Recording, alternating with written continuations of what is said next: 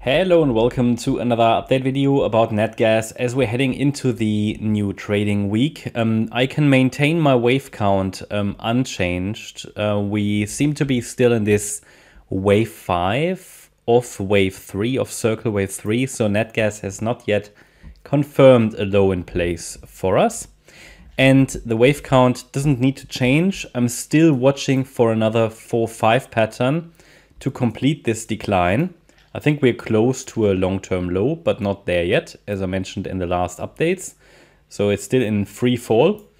It's quite, yes, it's crazy. And also the RSI is basically now oversold, so or close to oversold. So we're going to take a look at that in a minute.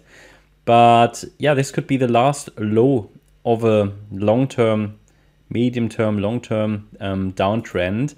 Obviously, the last larger fourth wave topped here early in January, and since then it's basically been in free fall. And the wave count suggests that we could be close to the end of this third wave, the fifth wave of a third. And I have adjusted slightly the resistance area for circle wave 4 before circle wave 5 is ideally starting. Resistance, based on where we are now, is between $1.96 and $2.17, which means in simple terms that above $2.17 or $2.18, I should rather say, if we get a sustained break above that level, then probably the micro count at least needs to change.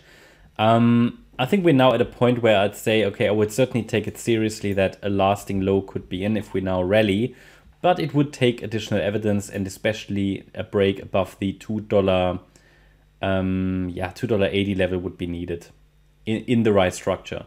So it's a little bit too early to really confirm a low, even if we rally and break above initial resistance. But that would be, I would not really confirm a low in place before or even consider a lasting low in place. It takes a break of resistance minimally, but even with that break above resistance, this here could still turn into something different. Even though now it's declining in a way, you know, as we were here somewhere, I could have said, okay, maybe it's just a flat structure, you know, or it's forming a triangle, but it's coming down quite a bit. So yeah, you know, I'm of the view we are in this fifth wave down, obviously, not in the 4 anymore. And therefore, yeah, I think, you know, a break above initial resistance would at least be an initial indication that a low could already be in. At least it would indicate that something more bullish is going on than the micro count here would suggest. So let's take a look at the micro or nano count. This obviously is highly unreliable. These wave counts, they are very fragile and change often. And also it doesn't really give us a lot of predictive value. However, the idea is that within the microstructure here, within this wave 5, we started, or basically the wave 5 started here with this wave 4 triangle completion on the 6th of February. And the idea would be, if we really label the micro count here, it probably would be best as an impulse down. So wave 1, wave 2, this is another 1, 2, 3, 4, 5. Could be that we're doing this, and let me change the wave degree.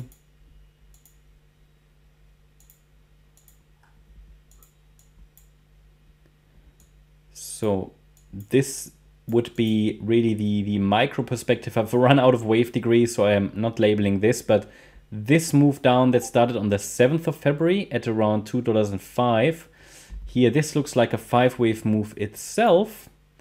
1, 2, 3, 4, 5. Basically an extended, third wave in 5 of 3.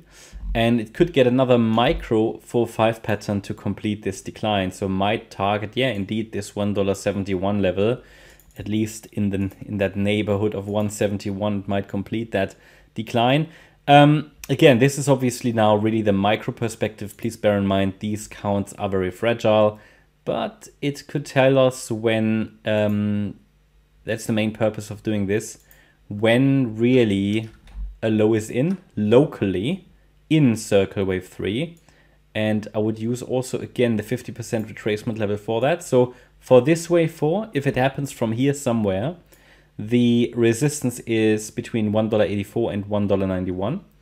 and it takes a break above it to suggest that circle wave 3 finished, then we can watch this trend line. If that breaks, we're likely in circle wave 4, and then we can watch for a reaction to start possibly wave 5. So at least it gives us some parameters to watch for this week.